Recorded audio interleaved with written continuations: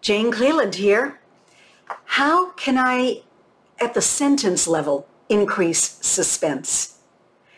Two things. Avoid to-be verbs, is, are, was, were, be, being, been, am, and shorten sentences. Put those together and you have active, urgent prose. I'm going to read you a before and an after example that I think really show you what I'm talking about. This relates to show, don't tell. And as you listen to the first sentence, the first example, which is only one sentence, notice that I'm telling you what's happening. There's an arm's length distance from you, the reader, or in this case, listener.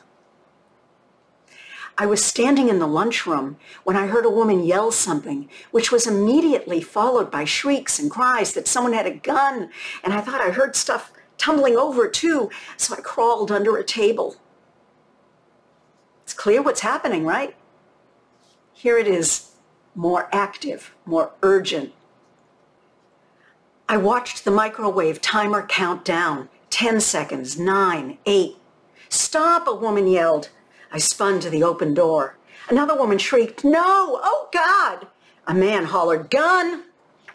Something, maybe a computer, crashed onto the floor. The microwave chimed, ding. I dove under the closest table. Better, right? You know, Anton Chekhov, the great playwright, it is he who said, don't tell me the moon is shining. Show me the glint of light hitting the shard of glass.